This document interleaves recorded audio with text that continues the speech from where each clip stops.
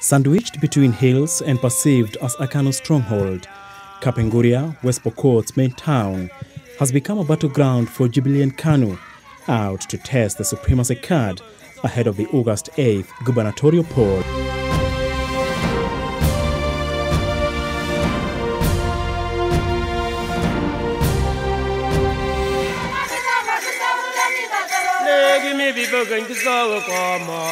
A former teacher who rose through the ranks to become the principal of Otum Boys High School,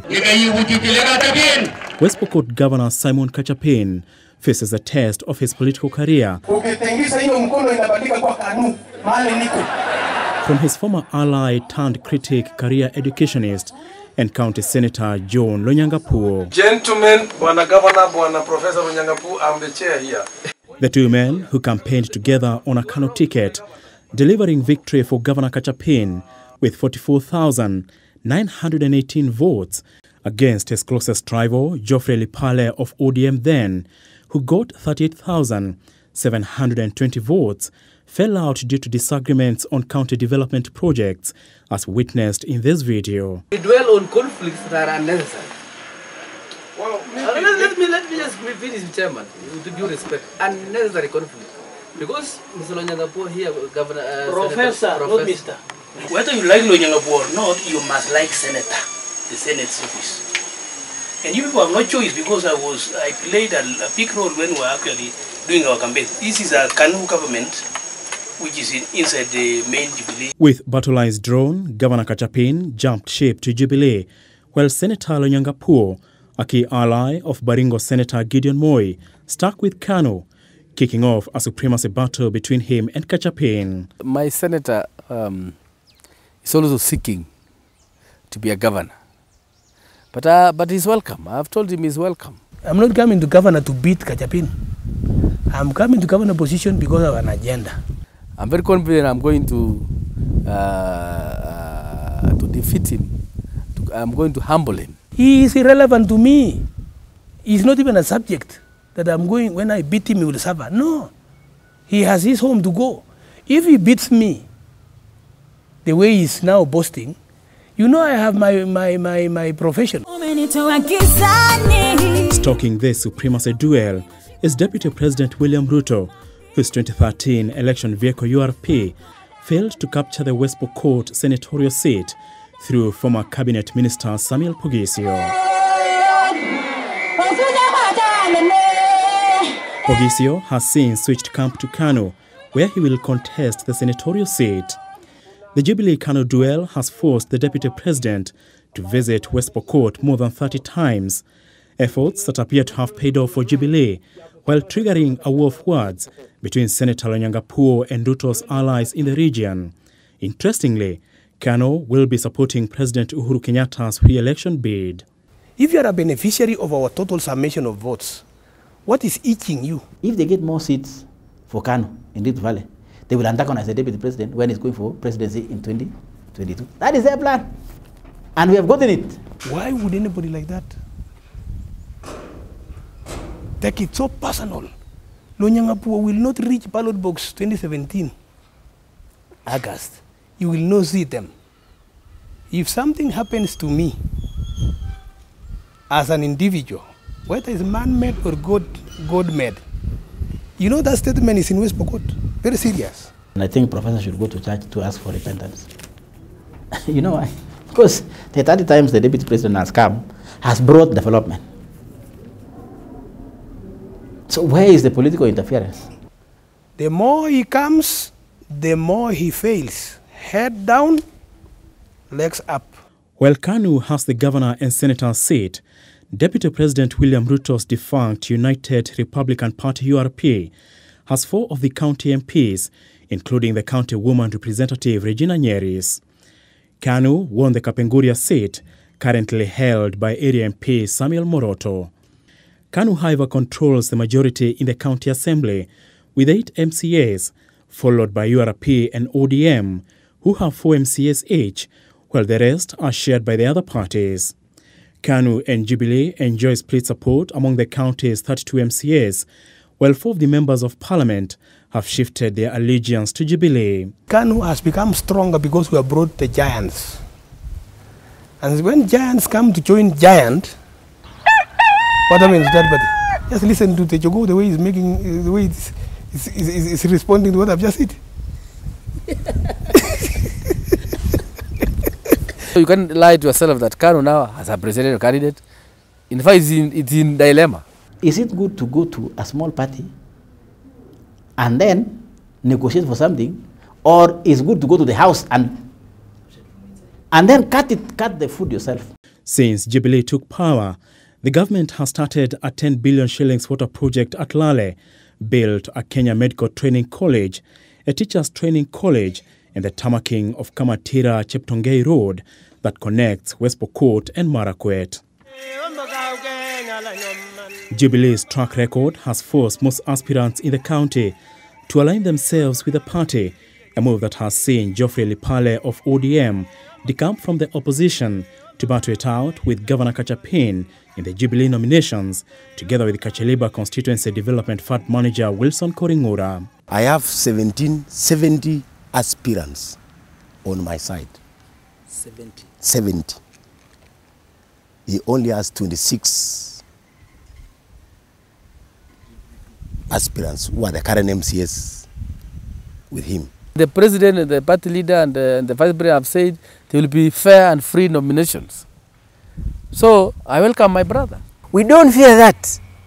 Even if he comes with the big people from the national government, like Honorable Ruto, Honorable President, that one you don't fear, provided we are with the community. It's not that Jubilee is divided. Don't report that Jubilee is divided in West Pokot. It is Jubilee, but two different teams playing the same field.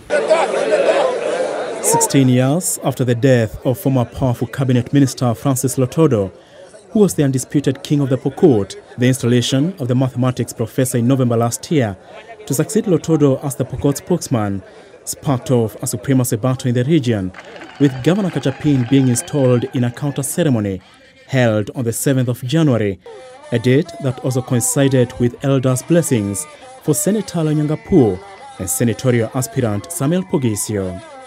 A section of the elders allied to Governor Kachapin, however, opposed Kachapin's installation, saying he's too young to become the community's spokesman.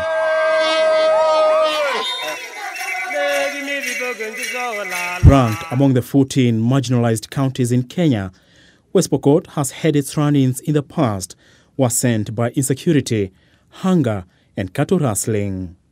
Governor Kachapin credits his first term in office for opening up the county infrastructure.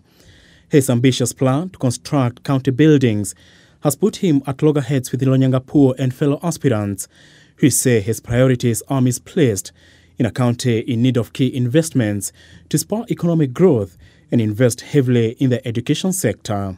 Whatever you see around, I'm the one who started all these offices, be it land offices, which was in Trans Nzoia, all the offices, I'm the one who created the same, up to even these residents. Every CEC office, two-story building, CEC, and you know there are 10 of them, each. The question is, apart from housing employees, what else will a building do? When I asked why, he says, no, we want to build so that in 50 years to come, people will not be building anything. Who told you to live for people who have not been born? They will get all sorts of issues to criticize, but I can say they are not, it's not fair criticism. We are seeing offices here in Kapinguri being built by the current governor without considering the welfare of Pokot by building bridges, which is the source of income, stability for the road network. Another point of departure between Kachapin and his opponents is the county roads, while some credit the governor for opening up remote places in the county. Criticism has been forthcoming. And I want to tell you, even one ward, electoral ward, didn't have a single road. Didn't have a single road.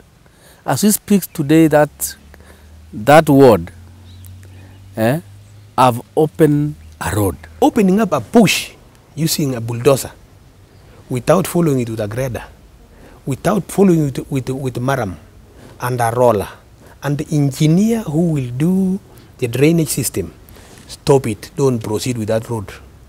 My county has done them. So the roads have turned out to be brand new rivers, man-made rivers. It's better to have a road than not to have any. So number one is there any road? Yes. Was there any road before? No. Even if it's bad, we will use our donkeys on it.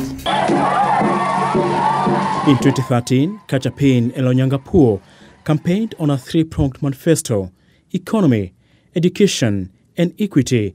All the three main aspirants don't see eye to eye on the implementation of these projects, ranging from the Way irrigation scheme meant to mitigate hunger, budget for water projects, roads and education. Early childhood education ECD has been controversial. Since independence, we have never had ECD teachers. In our first year, we employed more than 839 ECD teachers. Teachers have been employed. I hear they are being paid peanuts. Some are paid 4,000 per month, others 5,000 per month, and these are people who have finished Form 4. And the least paid now is 10,000, and we are going to increase that when their terms is regulated and so forth.